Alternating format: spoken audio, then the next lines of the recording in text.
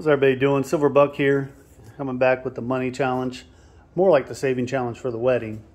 So there's 50, 100, there's 200, 300, 400, 500, 600 bucks is all we got left.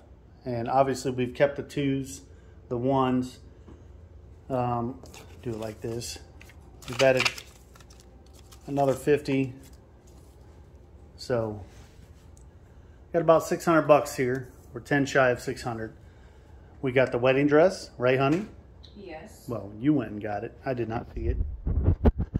And we paid $1,000 towards our $1,000 more towards our wedding planner slash decor, wedding decor rental.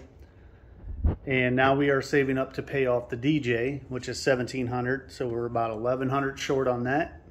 And once we get the $1,100, he'll be paid off, and we're going to focus on what next? The photographer. The photographer, which is what, $5,800? Yes.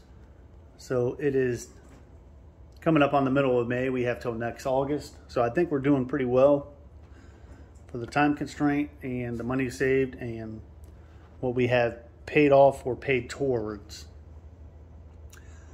And I've also upped my crypto. Crypto took a big poo on us. So the last couple of weeks I've been investing into the crypto. So hopefully that'll pay off. I've been putting been focusing more on Bitcoin than anything else, just because Bitcoin was down. And with next year being the halving event, I'm hoping to quadruple whatever I put in this year for next year. So if I can get $1,000, hopefully I can turn that into $4,000 on top of whatever else I have in there. So just to let you know, it's been a while since I did a video. We're still plugging away. We're still paying off these bills as far as the wedding goes.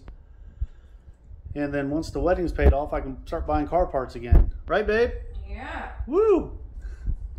Because the intake, the cam, and either the supercharger or the twin turbo is not going to pay for itself.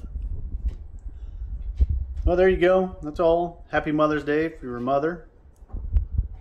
And I will speak at you later and give you another update here in a couple weeks. Hopefully we have the DJ real close to being paid off. Have a good one.